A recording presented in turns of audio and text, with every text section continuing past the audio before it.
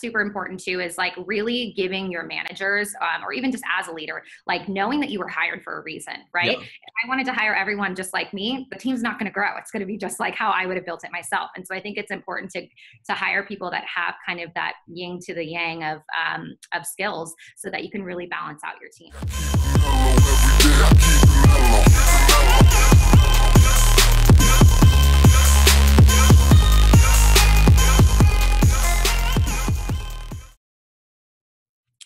Hello, everybody. This is Morgan J. Ingram, host of the SDR Chronicles, bringing you sales development, motivational tips, and tactics for your sales development journey, your sales journey, and also your entrepreneurial journey, as I believe that sales development is the mantra and center point of your career and also for your sales career as you keep moving forward.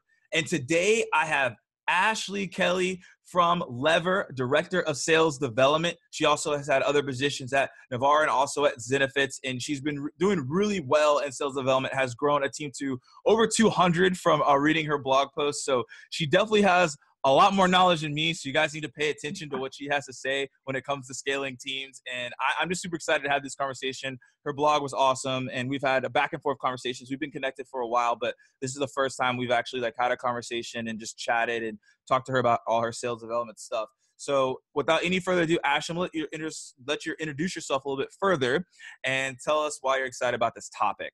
And the topic is going to be scaling a sales development team fast and scaling it right.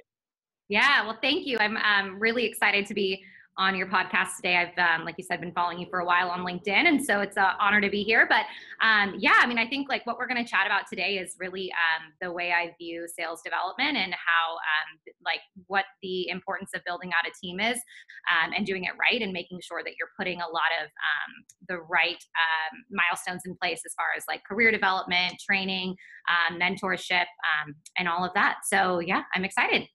Awesome. Well, actually, let's start things off this way because I believe that the audience is going to gain the most benefit from this. And you've been in multiple positions of being an SDR and also being SDR leadership. What do you believe is the current state of sales development? Yeah, I think that's a great question. I think where we're at now is so different from just a few years ago. I think companies are starting to realize how valuable the SDR function is. And I think they're starting to realize that it's not only a feeder from SDR into AE, it's not only a pipeline generating machine, but it's also a really crucial role, just to get a solid foundation of business in general. And so one of the goals that I have at Lever currently is to build out a career plan for my SDRs to not only promote into sales, but also into cross-functional departments. So we've moved people into customer success, implementation, soon to be sales engineer, and also product. So just a lot of opportunity. And I think starting in that foundational role and really understanding the needs of the business, talking to C-level executives and playing that cross-functional role is really important. Yeah, and I like how you're already planning out to move SDRs into other positions. So, previously when I was at Terminus, I saw people go into leadership positions. I saw people go into customer success. How are you planning that out, and how are you gauging that with your reps? Is it at 90 days, you ask them how do they feel about the SDR role and they want to go to an account executive? How do you determine that? Yeah, that's a good question. I mean, I think every company is different, and where the business is at is definitely going to dictate what a timeline of a promotion is going to look like. But at Lever, what we're kind of doing right now is, the first 3 months are really set for just ramping into the outbound SDR role, and then being able to prove that you can hold and maintain a quota for 3 to 6 months after that by hitting accelerators, being a go-to leader on the team. And then from there, really sitting down and having a conversation. And a lot of the conversations start at the interview and asking where people see themselves in the future. But then really at that 6-month mark, kind of figuring out, okay, if you found that being more involved in upsales and a customer AE role versus going out and finding net new business is something that you're passionate about, let's get you shadowing those calls. Let's get you meeting with that team and building with that manager internally too. And so it's a lot of cross-functional empathy that's involved, and also a lot of support from our leadership up high. Yeah. It's something that our CEO and my SVP believe in as well, is that this is going to be a feeder team for the entire company, not just the sales team. So yeah, you mentioned the feeder. Talk a little bit more about that, because I feel like a lot of people just see the SDR role as just a role and it's just a pass through. And it was like, that was cool, but like, I'm really just trying to get further in my career. But as you said, I do believe it is a system where if you own the SDR role, you really can make anything that you want of it in your career. So talk a little bit more about how you guys see SDRs in your company and how you're using them as the future leaders, future managers. Yeah, well, I think there's a few ways. So we're now within the last 6 months, we've become the biggest team in the company. So I think that in itself, like having Yeah. that like visual force How is many, pretty how many do cool. you guys have? We have Monday we'll have 30. So Okay. Wow. and a Okay. couple managers with that as well. So we've more than tripled in the past 6 months, which is really exciting. And so I think like with that type of growth comes a lot of like ambiguity and processes that aren't in place. So it allows for more veteran SDRs, and when I say veteran, that have been here for like 6 months, Yeah. but for them to start like stepping up and actually creating some of those processes. So, for example, we just purchased SalesLoft and have implemented that. So I've had some reps that have really like just have stepped up and helped like implement what cadences we're going to be using, like really taking ownership over that tool. Similarly, we're using Guru and HighSpot, and so people that are just like, hey, like I want to be involved in sales enablement one day. I want to Yeah. be more on the sales operations side. And because we're a startup that's kind of still running around like crazy, you immediately have that opportunity to take on those roles. And so it's something that's really needed for the team to survive, but it's also something that like we appreciate, because as a leader, I don't want to be making these decisions for my team. I want to be hearing from them so that they can have the input when we're purchasing tools or implementing different processes. Yeah, and that's super critical, because you want to make sure that the people that are getting promoted to that next position are actually excited for it, and they're not just like only SDR to AE. So I actually want to talk about that topic, because a lot of leaders only look at SDRs as, okay, I'm only getting you in this organization to get you as an account executive. What is your approach on that, and how should people be carrying that? Because you mentioned multiple positions. Yeah, I mean, I think ideally, I think that is like the profile when we're hiring SDRs. It's typically like in line with like what a salesperson, and a successful AE will look like. But I think along the way, there's so much that can change. I mean, even myself, as having started my career as an SDR, I realized like leadership and management was something I was much more interested in. And so I think a lot of that can evolve. And I think if you have the right support system around you, like I said, like from the C level down, and everyone just kind of buying into that whole growth, like more of like a career development versus just sales development. And so, like I mentioned, some of those roles is everything from customer success, implementation, because why wouldn't you want someone that's already proven that they're a hard worker, that's already proven they know the product, that they're going above and beyond for the business and wanting to grow their own career. I absolutely want them to stay at my company and not go somewhere else. So I'd love to make that, like those roles open. And that's just kind of how we view it at Lever. So. Yeah. So talk a little bit more about, because you started off as an SDR, and I did it as well. When did you realize that you wanted to go into leadership? Actually, pretty soon. I was fortunate enough. I was a closing AE, but not in a SaaS industry. And so I quickly knew like I had to start as an SDR. I wanted that foundation. I wanted to learn the business from the ground up. And I was lucky that when I was at Zenefits, the company was taking off, and we had a need for a lot of managers. We had a need for a lot more SDRs. And so helping build out, I was on the inbound team, and then switched over to outbound and helped build out that function. So I mean, I think like I said, like when you're hiring a lot and you're bringing a lot of new people in and there's not a lot of processes in place, those that tend to like create those processes and rise above are the ones that are going to be able to like step into that type of a leadership role and kind of become the go-to for the rest of the team. What is your advice, kind of that first 90 days of leadership and scaling a team? You're new to it, and you're also held to a lot of different standards. What were some things that helped you get through that process? Yeah, I would say building with your reps, building like really solid relationships with them, trusting them, looking at the top performers, figuring out what it is that they're doing differently than people that may be struggling, and then leveraging them and giving them the opportunity to start helping with those trainings, start helping take on some different ownership. I mean, I like to think that I hire people that are a hell of a lot smarter than me so that they can, figure out some of these things. Yeah.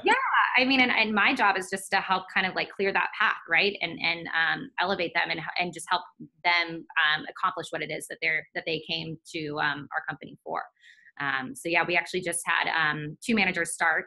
One has been here for about a month, and she's just hit the ground running. And I think a lot of that has to do with just not being afraid to fail either. And I think like creating that type of a team environment is really important, and celebrating each other for like the small wins, and then also figuring out where we missed the mark and fixing it for the next month.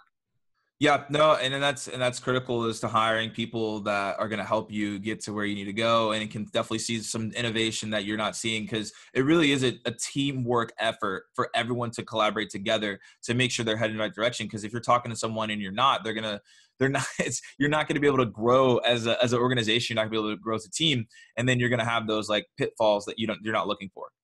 Yeah. And I think that's super important too, is like really giving your managers, or even just as a leader, like knowing that you were hired for a reason, right? Yeah. If I wanted to hire everyone just like me, the team's not going to grow. It's going to be just like how I would have built it myself. And so I think it's important to hire people that have kind of that yin to the yang of skills, so that you can really balance out your team. Yeah. And I think that is critical, is balancing out your team. And I think it also is having the right personalities on that team as well as you're scaling, because you don't want to hire in someone who does not mesh with the team, who's actually toxic. And then you have that one person who's toxic, and then 20 people can't actually perform because that one person has diluted everything. Yep, exactly. Yeah. And it's crazy how much like even just like seating assignments and like where people are located physically in the office, how much that can control it too. And if you start partnering people that are really good at cold calling next to people that might be better with their emails, all of a sudden you see this like force multiplier happen on your team. And it's like a really like organic growth that happens. It's pretty cool. Yeah, that is really cool. And so as you're scaling these teams, you're obviously looking at different candidates, and you're in the hiring process. What are some key questions that you're asking these candidates to make sure that they're good fits? Yeah, that's a great question. So, I mean, obviously we're a recruiting software company, so recruiting is at our core. So better be good. It's definitely one of the only companies I've worked at that has really taken SDR hiring like so critical and really thoughtful. And I think, you know, the way we kind of do our interviews is one person is really focused on like someone's drive. And the next person is really focused on like their organization. The next person is really interested on focused on like what their motivations are or something. So we want to make sure that we're really digging into what we think are the key attributes that make a successful SDR. I love SDRs that are super curious, people that, you know, want to come in and make an impact in day one. We actually have something called a starter project. So literally within your first week, you are tasked with a problem that your team is facing, and it's up to you to go interview and come up with a solution. So you're actually like creating impact immediately. And so we look for people that are hungry for that want to see that and that want to make a positive impact on the business right away. So are you the first person that interviews? Are you in the last interview, or you pop in and out? How does it work? Or is it rep only interviews? Oh, great question. So I'll help with phone interviews sometimes. Just depends. I mean, like I said, we've hired 30 reps in the last 6 months. So you can imagine how many interviews it takes to get to that. So sometimes I'll do some phone interviews. I'm happy to. I actually prefer phone interviews because it is an inside sales role. Like you learn so much about someone's tone and their articulation just over the phone versus what it's going to be like in person. So I'll do that. Or we definitely bring people on site and we'll do like 3 or 4 panel interviews. They'll meet with some AEs that were previously SDRs. They'll meet with sales managers. They'll meet with an SDR manager or myself, or even sometimes our VP will even hop in. It just kind of depends. We want to make sure people are also picking us at the same time too. So it's not like always a tough interview process. It's more like, do you agree with like our values, our culture, our business, and where we're striving to be, and how can you help us get there, kind of a thing. Yeah. So in that hiring process, are there signs that you're looking for to make sure that person's not a good candidate, where it's like maybe they answer a question that way, or just their tone that you're also, because scaling, obviously you want to make sure that you're adding in the right people and not adding in the bad grapes or bad apples. Yeah, no. Gosh, there's so much like little things, like if they don't bring a resume, that's probably one of the things that's crazy. Because I'm like, I know we're like in a digital age. I get that. I've already looked at their LinkedIn. Still gotta bring the resume.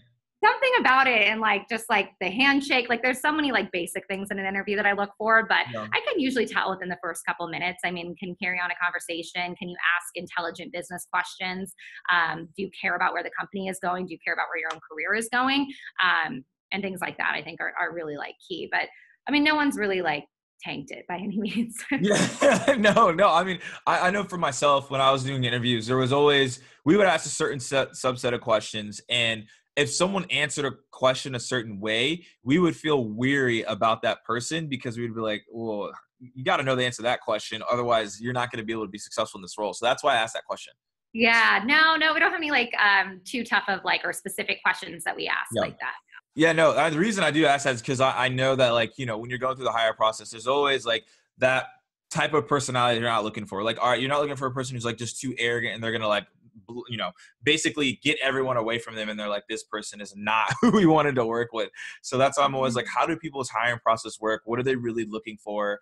And how do they really want it to look for their entire team? And what energy do they want their team to have at the end of the day? Yeah, that's a great question. I mean, I tend to just be a super high energy person. So I love when people talk as fast as I do in an interview. Like that's always something that I think is exciting. But a lot of like the background that we see is that's been successful so far is like if they've been on a sports team, if maybe having worked multiple jobs throughout college or sorority or fraternity, something that shows like you can maintain like the school side of it and then also have some fun on the outside and then can also you know, elevate their, whether it's through internships or anything, but elevate like their experience as well. So yeah, I would say we look for that type of a profile, but also if people have come from a working environment. I mean, like I said, I came from outside sales before becoming an SDR, and I think there was a lot of value in that. So I think it's a lot of individual cases, and I think that's why like when we do have when we are hiring, we take it like it's a very thoughtful process. Yeah, no, that makes complete sense. And as you were scaling your team, you said max was like 200 people to the level that you got. What were some challenges during that process? Because obviously there were a ton of things that were going on. And then what was like some really awesome things that happened that you learned from it? Yeah. So Zenefits was wild. It was crazy. We hired like, I think it actually might have even gotten to like 250. A lot of that was out in Phoenix. And I was in the San Francisco office, but still was going out and helping with interviews.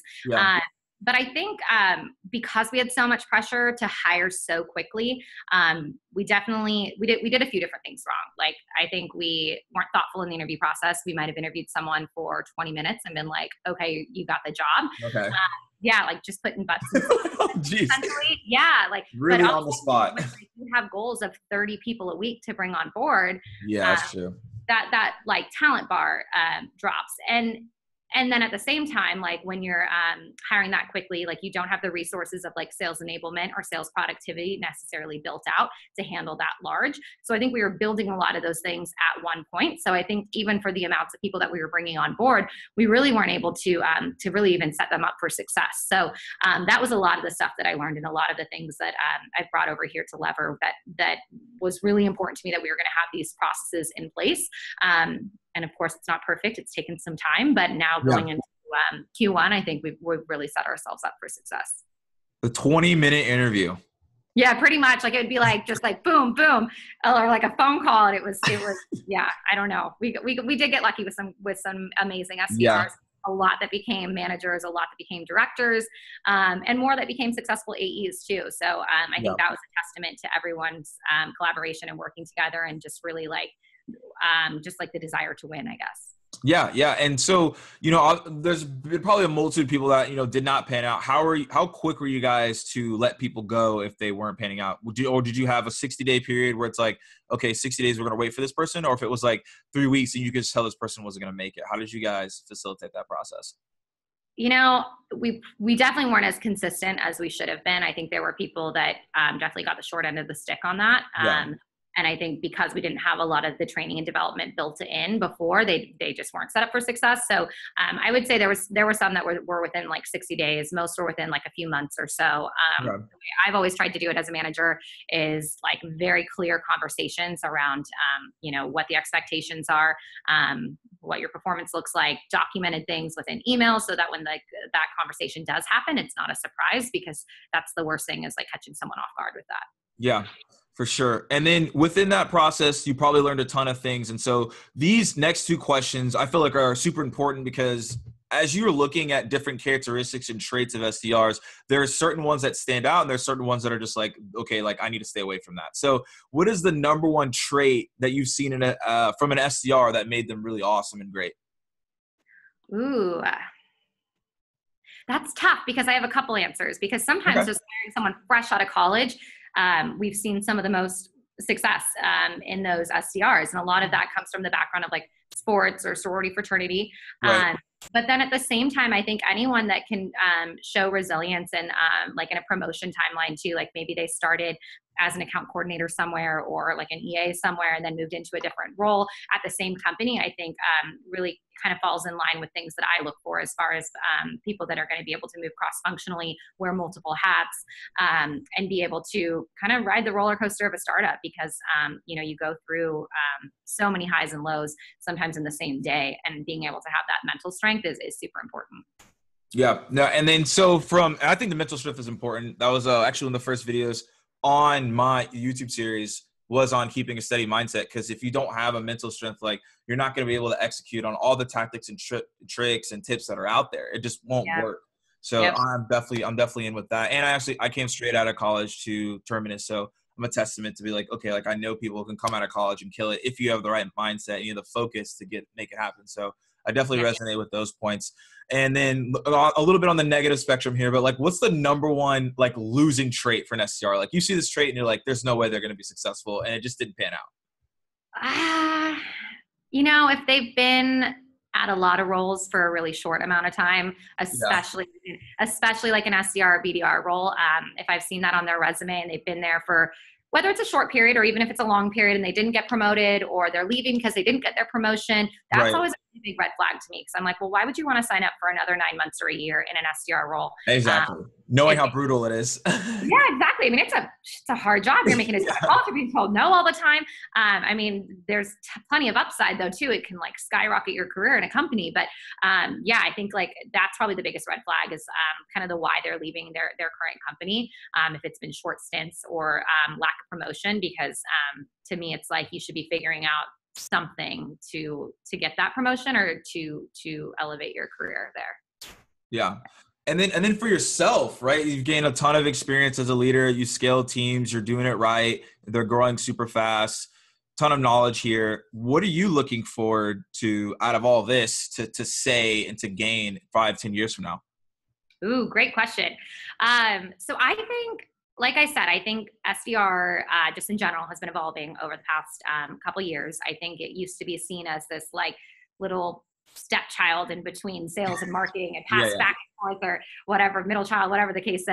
And I really think it's grown into its own now. And I think it's going to be that third pillar within the go-to-market space. And I think, you know, for myself, I'd love to be a VP of SDRs at some point. And hopefully that will be here at Lever with more managers and multiple locations and more inbound and outbound and segments and verticals and channels. And like, there's just so much opportunity. And if you really leverage SDR as well, and use the function right, like I think it can, you know, it can benefit a company astronomically. So yeah, I think like to sum that up, it's like it's that third pillar within the go-to-market space. It does not have to be under marketing or under sales. I think it can stand alone and fight the battle. So. Awesome. Well, Ashley, thank you so much for hopping on to the SDR Chronicles today. The last question I ask every single person that comes on the show: what is the number one piece of advice that you have for SDRs as they enter into their new role? Put your head down and grind. It will be worth it. Like coming in early, staying late, it may suck for a couple months, but it will be worth it in the long run. Your future self will thank you. Your future self will thank you. That's a good note to head out on. Yeah. Well, Ashley, thank you so much again for hopping on. As I always say, guys, keep dialing, and I'll see you guys soon.